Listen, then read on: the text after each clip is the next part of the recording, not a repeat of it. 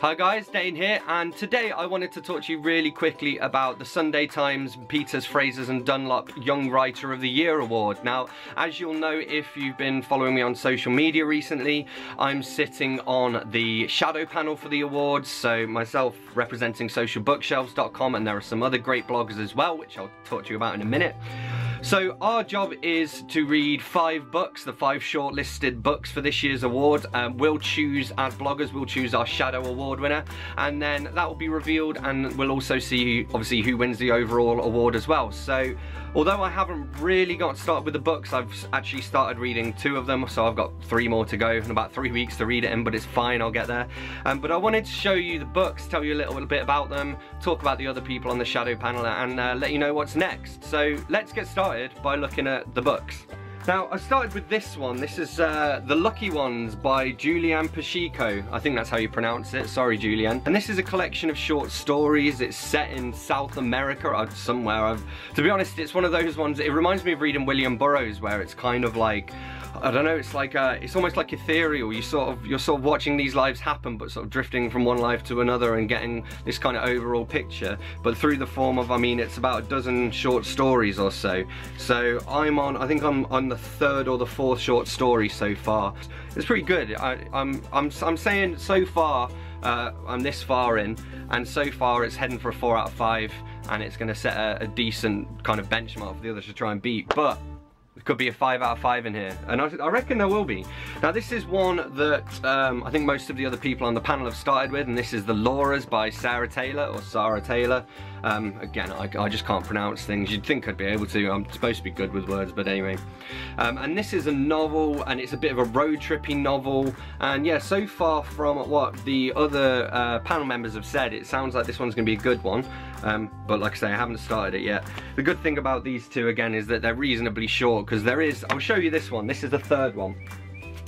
So this is Outlandish Night, The Byzantine Life of Stephen Runciman by Minu Dinshaw.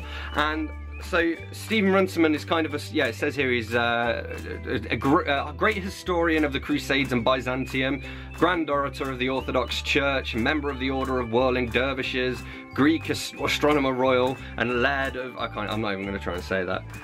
Yeah, so he's had kind of a fascinating life, but I can't tell you too much about this because I've decided I'm going to start reading this at night. I mean, it's a big old book with about 800 pages, and I read the introduction and about the first 6 pages and then fell asleep last night. And there are 2 more, so I don't want to go on for too long because I don't want this video to be forever. But this is The End of the Day by Claire North.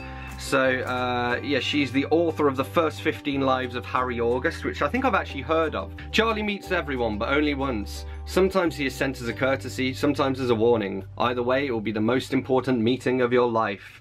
I want to quickly look at the publishers that are represented, because yeah, so this is Faber and Faber, this last one. Faber and Faber also do The Lucky Ones. We've got Windmill, which publishes The Lauras. This is Allen Lane Publishing, which does Outlandish Night, and then Orbit does Claire North. His final book is Sally Rooney, Conversations with Friends. And I honestly, this is probably the one that I know the least about so far. I haven't even looked into it. You can read it as a romantic comedy, or you can read it as a feminist text. You can read it as a book about infidelity, about the pleasures and difficulties of intimacy, or about how our minds think about our bodies. So yeah, however you choose to read it, it is an unforgettable novel about the possibility of love. So cool. That there is the shortlist. It's actually the first year that they've had 5 books on the shortlist. It's always been 4 in the past, but you know, high quality. Sorry, I'm looking at my notes on my phone. Yes, the overall winner of the prize, which is again sponsored by Peters, Fraser and Dunlop, which is a literary agency. By the way, I'm an author, in case anybody's asking, you know, buy my books. Yes, the overall winner of the prize, which is sponsored by Peters, Fraser and Dunlop. I suppose I should put #ad somewhere in the description here because they sent me books for free.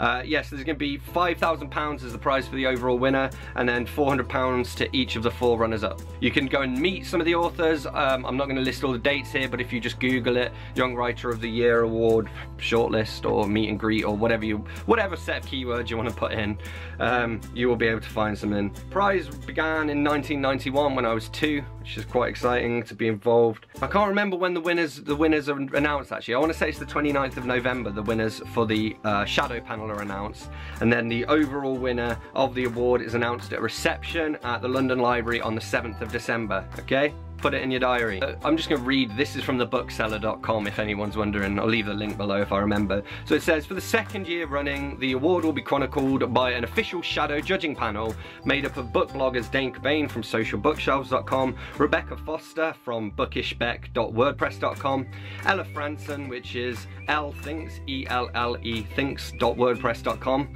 Annabelle Gaskell, which is shinynewbooks.co.uk, and also Gaskell A, Gaskella.wordpress.com, and Claire Rowland, which is littleblogofbooks.com. That's littleblogofbooks.com.